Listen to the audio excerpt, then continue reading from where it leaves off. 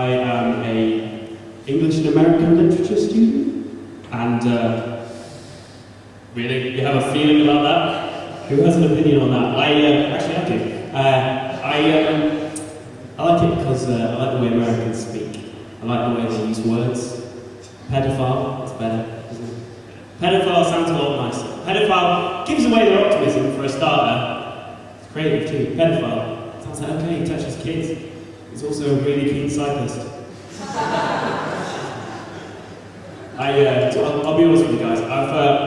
The only material I've been writing is about how I've always subconsciously expressed the desire to be a superhero, and I'm pretty serious about it. So I realised that other comedians have already, not naming names, but they've talked about the superhero thing. They'll be like, oh, what superpower do you have?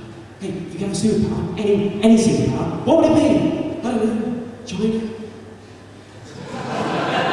That's not how I'm thinking about this. I'm trying to express a feeling.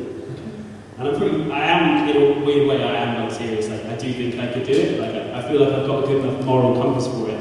And if somebody brutally murdered both my parents in front of me, I'd have the motivation and the funding. Sorted. So, I'm not an idiot. I know I'm not going to get superpowers. I know it's not going to happen.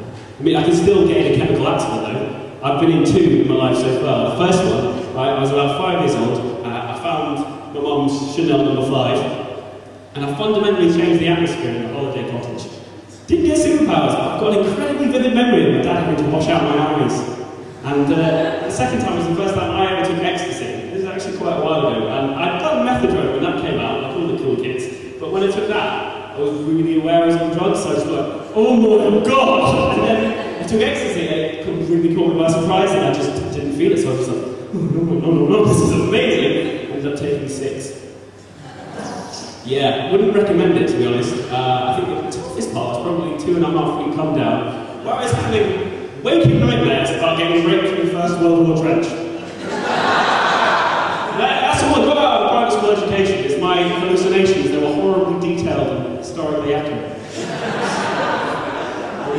But it's weird, like, I poured through my life and I looked at my teenagers. It's not just about it, it's about like having problems growing up. Like, I found it hard to find opportunities to grow up. Like, and I know I'm not perfect, I'm no angel. I know you think, oh, he's pretty safe, look at him. Incredibly, like, he's not threatening. But I've done some mad shit.